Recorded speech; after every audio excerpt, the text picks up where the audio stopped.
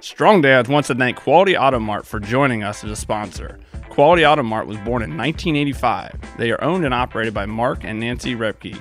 Quality Auto Mart provides all the services, repairs, and maintenance for your vehicle's needs with a 3-year auto parts and labor warranty. They offer complimentary vehicle safety inspection and estimates. Also, they offer a shuttle service, and the 4th oil change is always on them. They are located at 7307 on State Road 46 in Batesville, Indiana. Make sure you give them a call at 812-934-2301.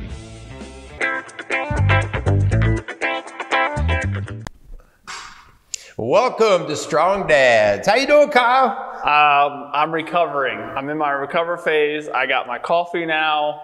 All is right in the world. We, for those of you guys who don't know, last week we did our workouts. Still recovering from it. So yes, check out the first part of this 2-part series, all things Kettle Bar. So we're gonna kind of dive into the idea of Kettle Bar, where it came from, and kind of pick your brain. So I think it'll be a good show. Yeah. Well, so like Kyle said, check out last week's show, because part of the reason why we're doing this show is talking about living the dream, your dream, okay? Yep. And the idea of you get things in your mind, you know, whether it's to start a new business, whether it's to go on a trip, whether it's to go to school, to get married, you have a dream.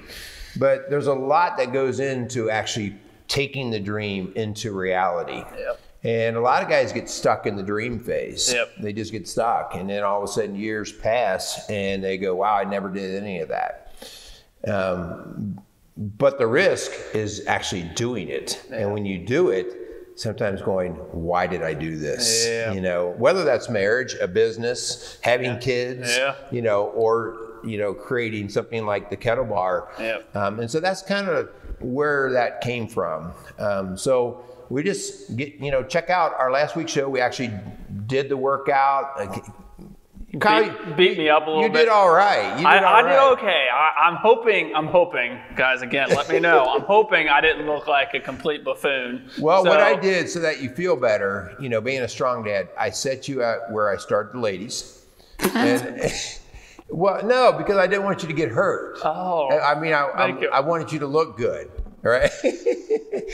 I shouldn't say that. I've got some ladies that come in and throw that thing around like it's nothing. Really? Yeah. Because one thing that you made a comment about was you felt like you were losing your balance. A lot. And that's that whole unfamiliar body awareness of how you have to adapt to something when it's throwing you off in space. And once you kind of get that, you can really do some really fun and just dynamic kind of motions. And that's when I say that, I mean, the ladies that have been using it, they are just familiar now. Sure. I mean, I noticed when we were working out just the versatility of the Kettle Bar and the capabilities to be able to do, we were talking, you know, just kind of a full body workout. Yeah. And really, I mean, you can, you know, it's not so like, you know, machine specific like you would get in a gym. Right. Like there's just one machine can really work out so many parts of your body. It's really cool. Yeah. Well, let's thank our sponsors. Yep. And then we'll get into a little bit of like maybe some of the processing of the Kettle Bar, but then let's move that into other dreams and things like that. Okay.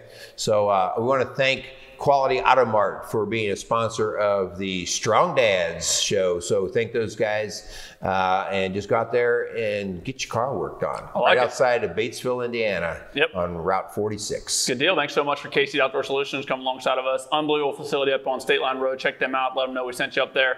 Home decor, outdoor needs. Hopefully, fingers crossed, the weather's going to be making a turn here as we're recording. We're heading into the March season, so I'm sure they're gearing up for a busy season. So check them out. Let them know we sent you up there. Yeah. So you guys can see we're in my gym. So we're in a lot of echo. So we apologize, but not. It's what a gym is. Right. Okay.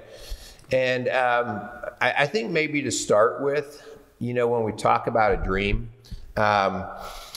sometimes you dream for the wrong reasons.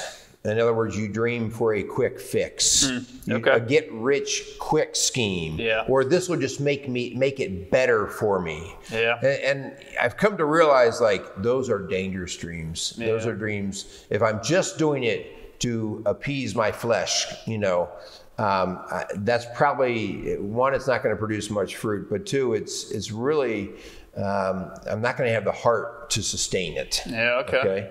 Yeah. Well, I mean, let's get into that idea for you. So obviously, for those of you guys don't know, and I know we've mentioned it before on the show, and I know you have, Merle, but the kind of the progression. So the progression of your dream to turn into what it currently is. Can you talk a little bit about kind of the starting process of what kind of prompted this in your mind to where we're at today? Kind of working through that whole dream process for you. Yeah. So I never woke up one day saying I want to create a piece of equipment or anything like that. Necessity is the mother of invention is what comes to mind. And I share the story many times, but I've had multiple problems with neck and neck stability and had multiple neck surgeries. And finally, after my third surgery, I had a problem and ended up with a condition called C5 palsy. And so I lost the use of my left arm and shoulder, the whole pec area. And man, like that's my hobby. Yours is golf, mine is just fitness, riding bikes, triathlon and stuff like that. And I couldn't do any of that. My arm just sort of hung there. And so out of frustration, I had a basement full of fitness equipment, but I was like, I've got to do something. And that's where the finisher came from. And because the finisher allowed me, I couldn't lift weight. I had no hand strength at all. But the finisher allowed me to slide the weight. And so at least starting to get resistance in other areas and other planes of motion. Okay. And I started to see really some pretty solid improvement. And over a course of 5 or 6 months, and this was even after physical therapy, okay, which physical therapy was good, but it still was very limited. And so the finisher allowed me to all of a sudden get the hand back over the head, get hand strength back. And in the meantime, I noticed how much I sweat naturally. I'm a sweaty pig. But I was sweating like crazy doing these patterns. Because then I added the other hand. And so it was kind of like the wax on, wax off, but I was doing it on a slick slide board type surface. And I developed a really set protocol so that every day I would go in and run these particular exercises so that I could just improve the strength in the arm. Wow.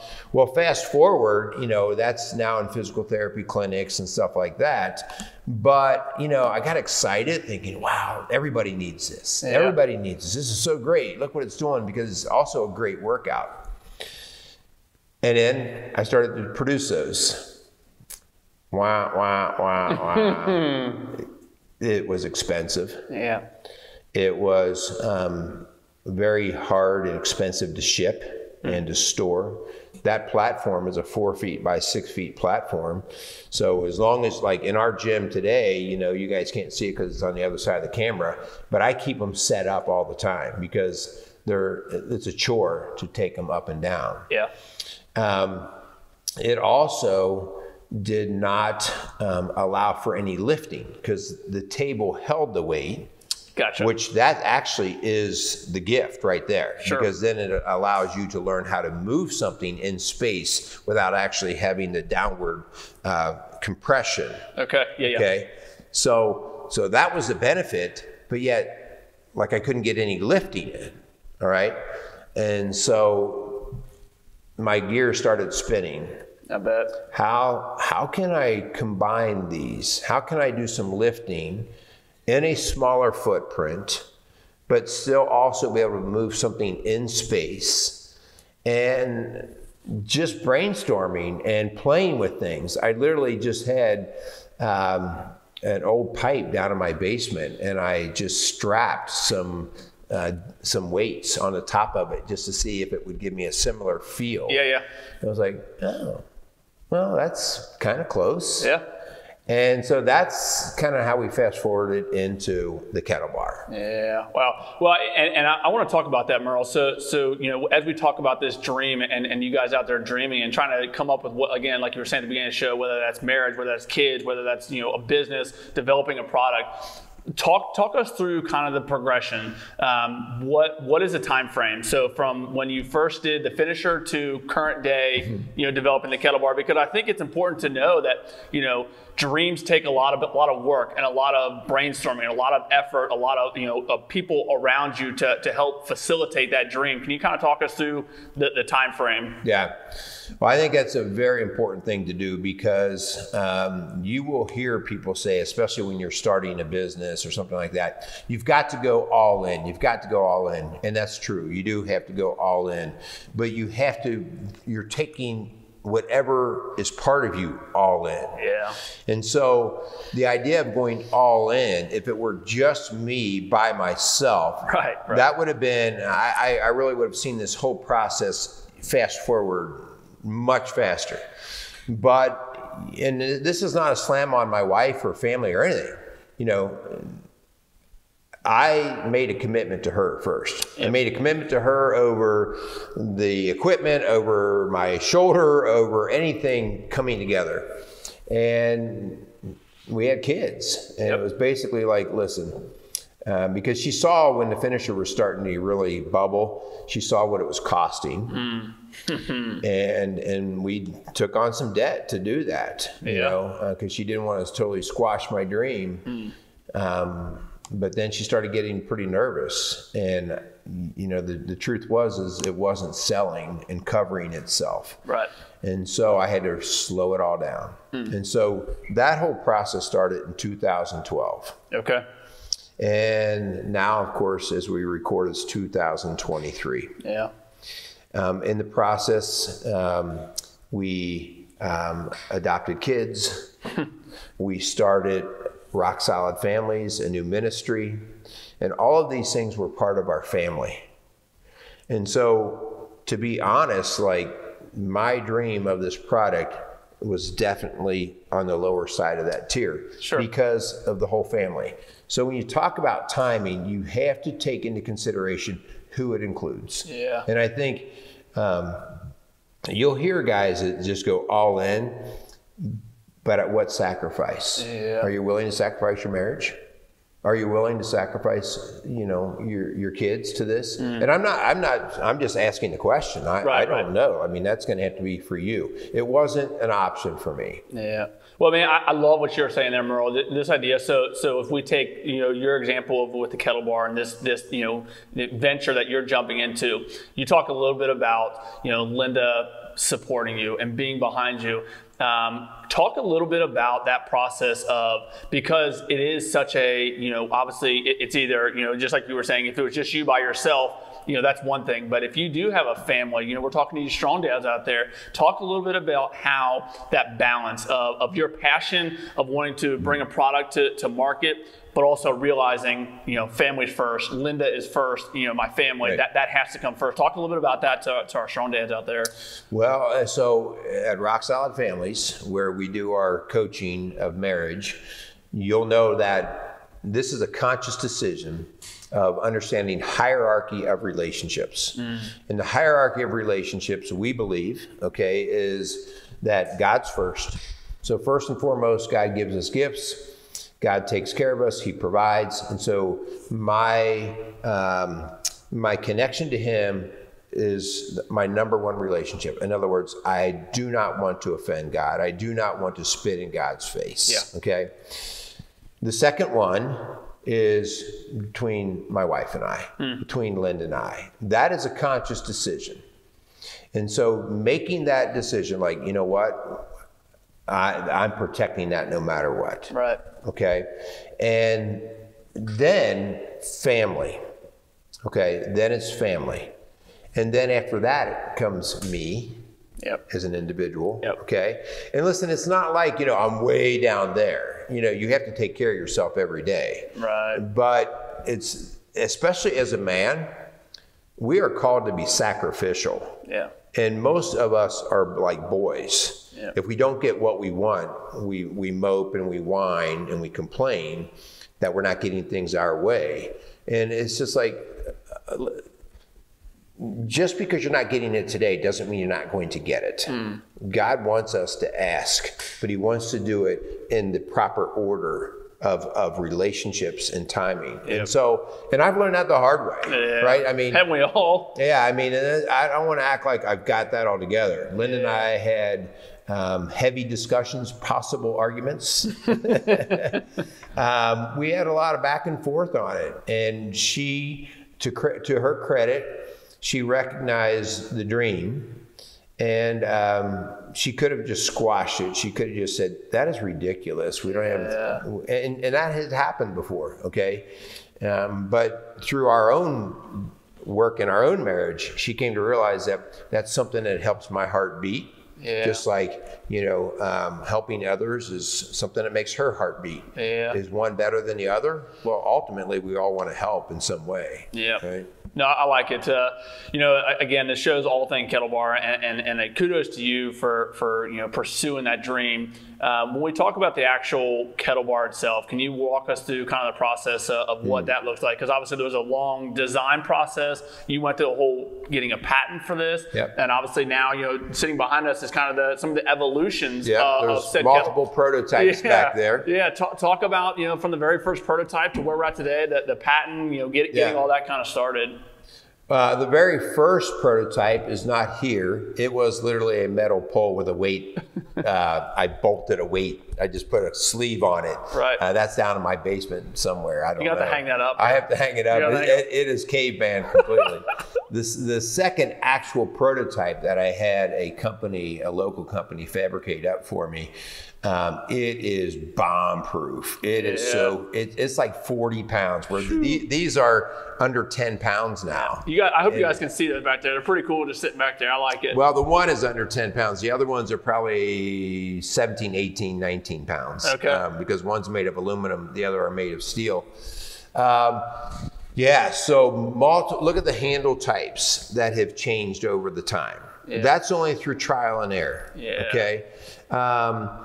Whether it's made of steel, whether it's made of aluminum, how the ball and socket worked, how it is standing up right now, and how we did that. So I had, and again, everything, sometimes you feel terrible because you're asking a lot of favors out of people because they don't quite see the vision that you do. And you're just like, I know you don't understand this, but do you think you could make this part for me? And they're like, what? You know? Right. And so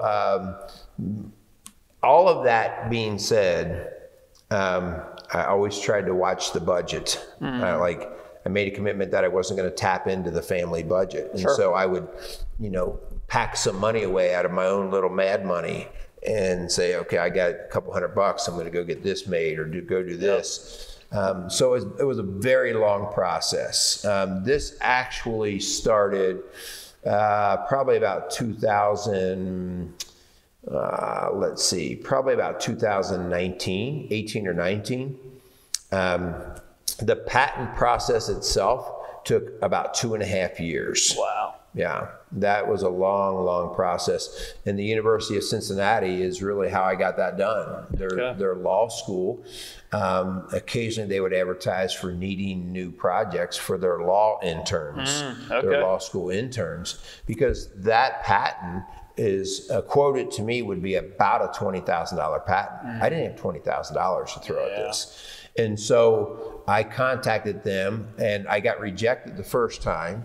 A couple years later, I threw my name back in the hat and I got accepted because I was one of the very few mechanical utility type patents. Most of them were software types. Gotcha. And so they called me back and so they assigned me to a student, but everything was really awesome there. And so kudos to UC Law School and the guys that helped me with that. So that was a long process. And then it was a matter, you know, of making a lot of phone calls, trying I can weld and stuff like that, but it's not pretty. Okay. And so after the initial type prototypes, I needed guys who had craftsmanship skills. And I just knew that. And so trying to get guys to give me a little bit of their time, that was hard, you know, because they're busy. And so you're asking for a lot of favors. So yeah, I mean, that was kind of that process. And really, Greg Hawk, who is from WireTech, he is just a genius in his engineering mind. Greg and I were working together, and he was looking at things. He's like, oh, I can do that. Like, that's not a big deal. I do that sort of stuff. And so he's a local guy. Yeah. I mean, here he is in my backyard. Right. And we start going to work on this, and he has really helped tweak and fine tune so many different things that had brought it to the level of function that it is right now. And so all of that was process. Yeah, I love it. Yeah, you know, I mean, I think the question has to be asked, and I know you're still working through the process of now marketing this and going through, you know, fine tuning. We're just at the beginning. Right. So the question I think we got to ask, is it all worth it? So here's the quick answer. 100% yes, and here's why it's worth it. Whether we sell one or none, okay? It's worth it because now I know I'm not going to my grave going, I wonder if. Yep. 100%. And I think as a man, as a person, unlived dreams are lived regrets. Wow. Yeah. Okay. And that's good. You should write a book. I should write that, shouldn't I? You should write that. Yeah. And so the idea here, like the finisher, I mean, the finisher, I was totally excited about it. And, you know, I took a few hits with that. And, you know, whether somebody else thought it was ridiculous or not, that's not my problem. Yeah. Okay. The idea here is us living out the dream and being responsible for the dream, good, bad, or whatever. Yep. All right. And so if the Kettle Bar doesn't sell one, which by the way, we've already sold a couple. Let's go. Boom. All right. I will at least say, well, you know, I went out and I did it. Yeah. And I think really part of that's a gift to my own psyche, but that's also a gift to my kids. Yeah. My kids have seen my sweat on it. Yeah. Like one of the deals in my house is if you keep talking and not doing, we're going to tune you out. You better shut up and do. Yeah. Otherwise, just go do something else, move on. And that's just, I was raised that way, and I give all the glory to my dad in that, you know, because he that was his mantra, man. Shut up and do, shut up and do. And I think that's part of that. So is it worth it? Financially right now, no. Okay? Right. Financially, no. For my life, yes. Yeah. And, you know, we'll see on the next chapter. Isn't that so true? I mean, we talk all the time, I feel like more so men, and this is a very general statement, but I feel like a lot of men get in the rut of same shit, different day, right? Yeah. And man, to have something that you've chased after, a passion that you've gone after, to be able to kind of put your foot down, and you're not going to keep saying that, you're actually going to go do something, I think is a great encouragement for all of us out there that man, let's have the dreams, and then let's go and act on those dreams, because if not, like you said, you go to the grave with all these regrets. Yeah, and just know that you're gonna get messy. You're gonna get failure after failure. I think part of the hard thing is knowing, like, when do I say tap out? Like, and I can't answer that for you, because there are many days where I was like, I just need to tap out. Yeah. Because of either aggravation or risk or cost. But the only thing I'll go back to is, for some reason, it would not leave my mind. It just wouldn't leave my mind. I mean, I would wake up at 3 a.m. with a new either exercise or a new thing. And, you know, Linda would say, how'd you sleep? And I'd be like crap. I was up at 3 o'clock and drawing a new design or whatever. And she'd be like, Kettle Bar on the brain, Kettle Bar on the brain. So, you know, you listen to the people around you, but you also have to listen. I think the Holy Spirit works within us, and when something's laid on your heart, it just doesn't go away. You know, for years, it was laid on Linda's heart, adoption. Yeah. And it was not laid on mine. Right. Just like the Kettle Bar was not laid on her heart, but it was laid on mine. Yeah. And adoption was laid on her heart. And she'd bring it up. And I would try to kind of listen, but then try to go, oh, I hope this train passes us by. Out of selfishness, out of disconnect, like it wasn't of me. And then all of a sudden, God grabbed me And he brought me into that story. Yeah. And I've shared that story before as to how that happened. But the idea, all of a sudden, he put it on my heart, which I wasn't even asking for it. Yeah. And so, you know, you got to listen to the people in your world, but you also got to listen. The Holy Spirit speaks directly to you. And sometimes it's right in front of your face. Yeah. You know, one thing you just said, Merle, I watched a documentary on Netflix. It's called Full Swing. It's the PGA Tour golf documentary. And in that, they were talking just because on the PGA Tour, it's so hard to win. And one of the golfers on that made a comment, and it's kind of a quote that I really liked. As soon as you said it, it kind of clicked with me that winners are just losers who never quit. Yeah.